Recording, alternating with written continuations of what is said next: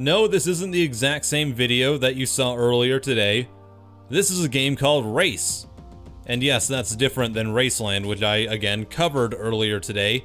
And I made a video about it, teared it apart, and while I was editing my Steam review for it, because I do normally review most of the games that I cover on Steam as well, I was contacted by one Alex Santamaria of TechRaptor.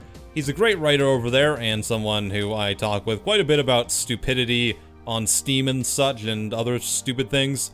He told me that there's another game called Race that came out that's using the exact same Unity asset racing template as Raceland is, and it came out a day after Raceland. So I bought it, and I figured it would be a really neat little study to see two asset flips of the same thing coming out within a 24-hour window of each other, to see exactly how lazy people can get, and to show people that even if you change like a couple little things in these full game asset templates, you're still pretty much making the exact same thing as everyone else. So, let's go ahead and take a look at Race. So, we have a slightly different main menu. That's a good start, I guess. There's multiplayer in this game, apparently. There isn't, as far as I know, in Raceland. And hopefully in this game, there's more than one working track, because we know that wasn't a thing in Raceland either, so we're gonna find out. Alright, so we're in the garage right now. I don't know what that does. It doesn't seem to do anything.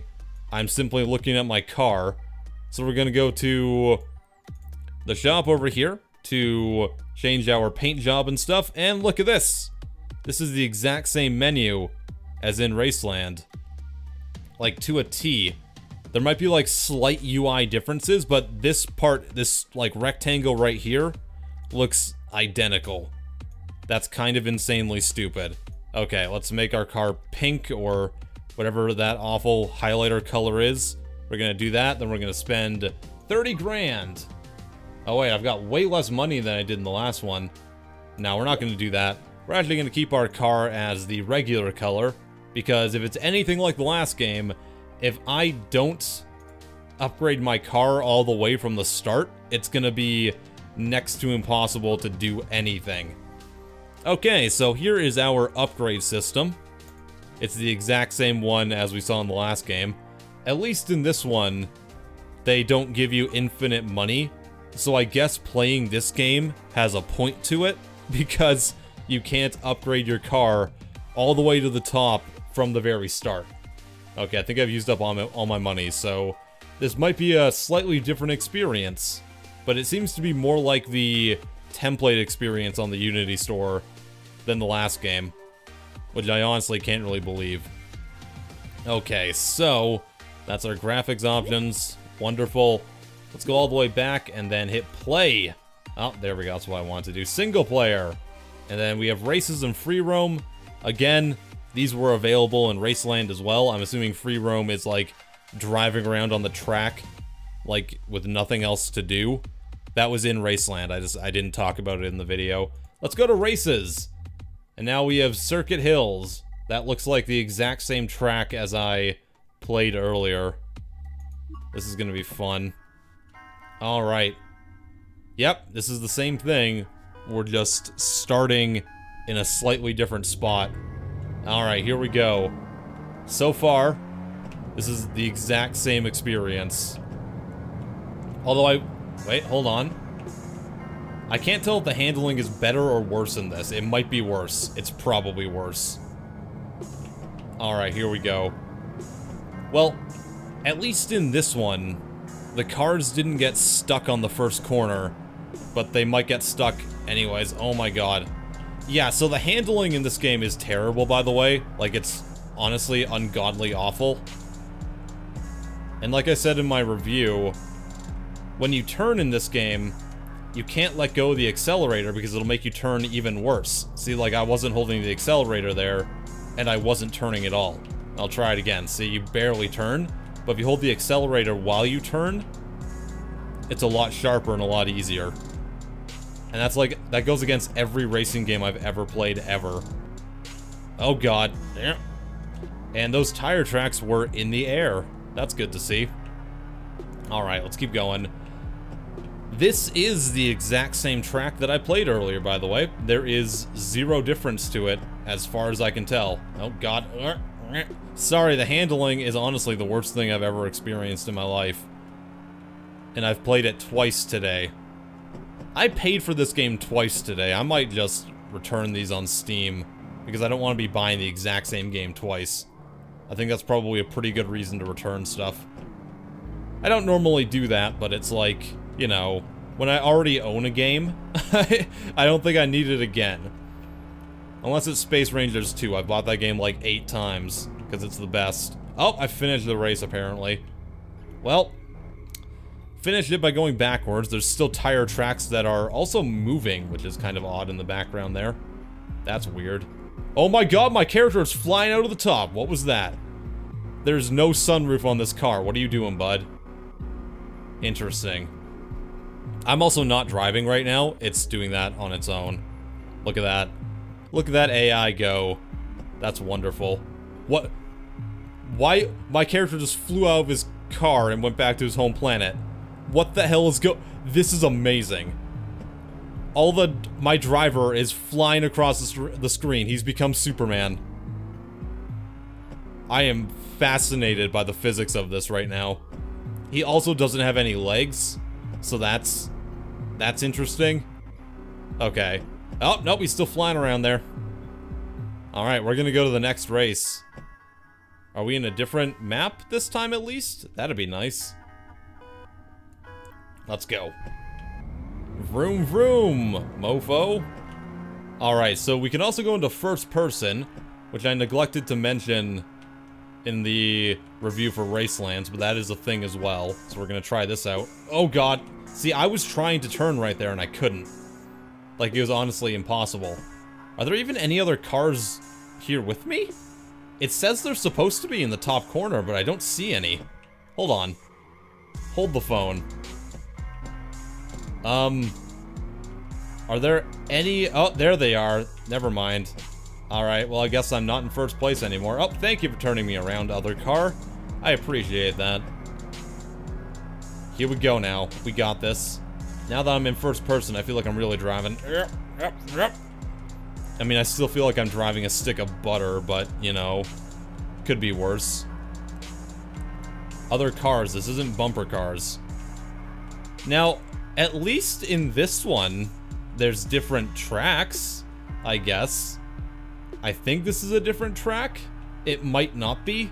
I might just be going backwards in it now, like they reversed it for the next race.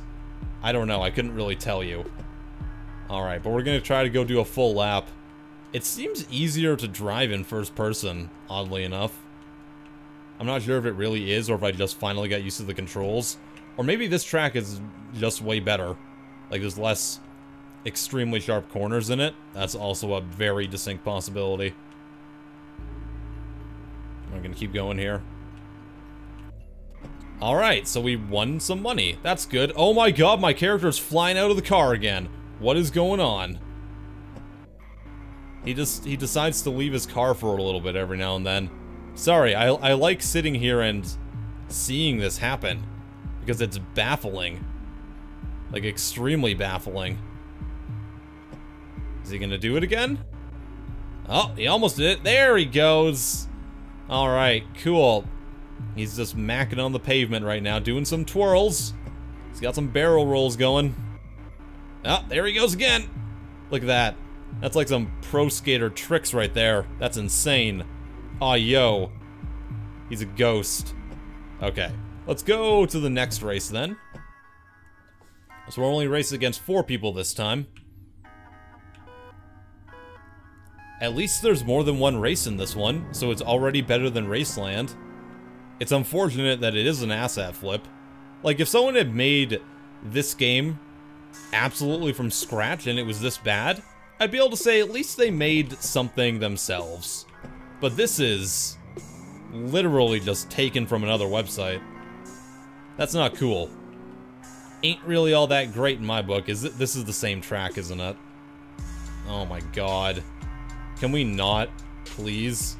These might be different tracks. I can't tell. Everything looks exactly the freaking same.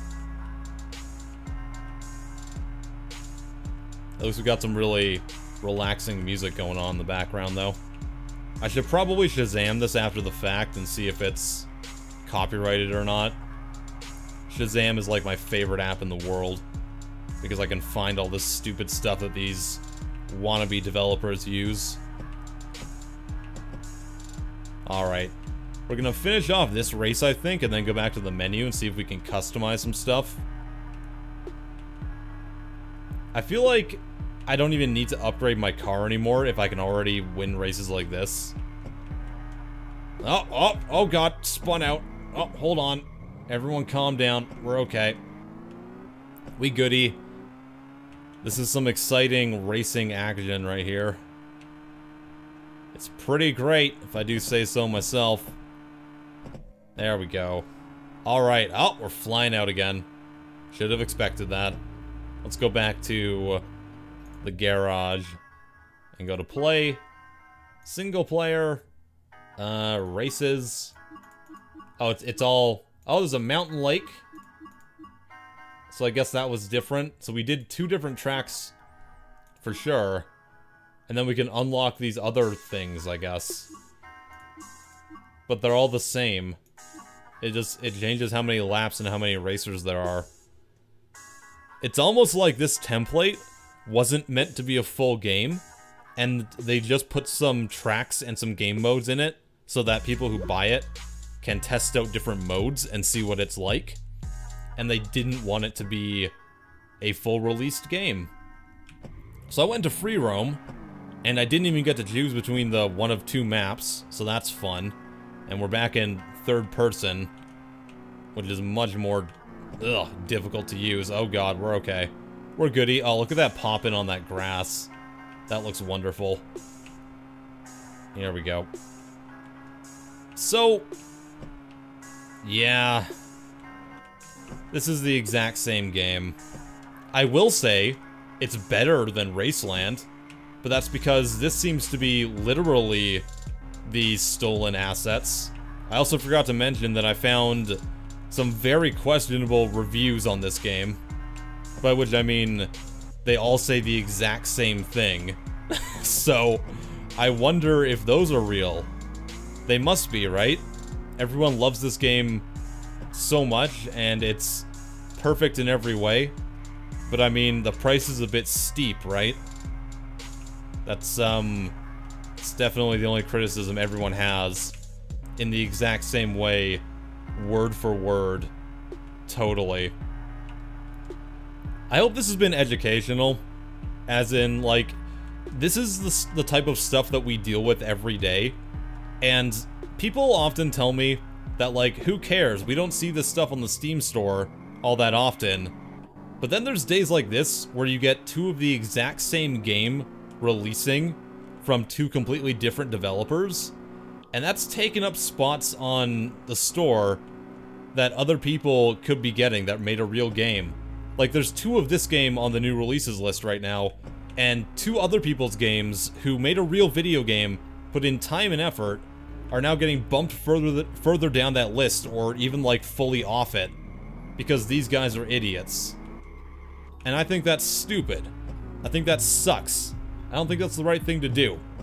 And I really feel like, without people like me, it would just be even worse than it is. And I feel like Valve should probably do something. But, you know, is that ever gonna happen? The answer is no. So I'm gonna keep steam cleaning this entire storefront this year. And I'm gonna try to hopefully make it a little bit better. If I can make the Steam storefront a little bit better throughout 2018, I think I'm gonna consider it a job well done.